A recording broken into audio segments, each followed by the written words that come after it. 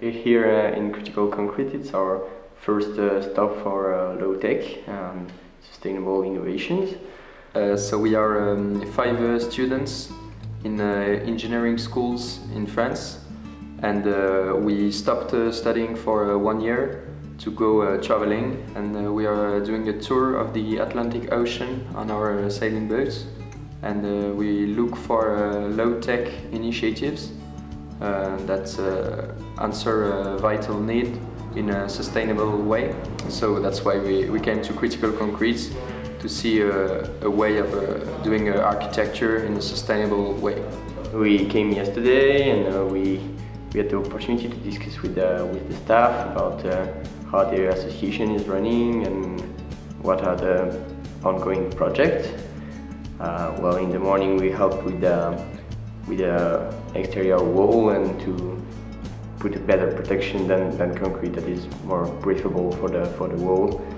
And this afternoon we experienced the prototypes of new insulation materials. They also add the water first to the wooden part to let the wood absorb the water, so it's like really soaky wet, and afterwards they add the lime, and like this you make sure that the wood is not absorbing too much water.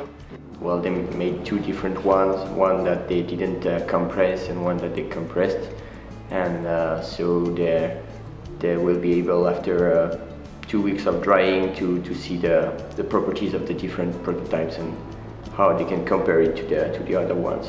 When you arrive somewhere, it's perfect, so you want to stay as long as possible, but you have to keep in mind that you have some things to do at each place. We have to take care of the forecast for sailing, so that's a big thing. Yeah, we had this idea of documenting low technologies with the Low-Tech Lab in France, the biggest association above us that we're going to help.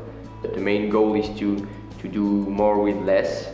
So if we put like in open source in a platform some innovations that we found around the Atlantic, then some people all around the world can try to make it again and maybe to improve it, but just to improve their lives, basically.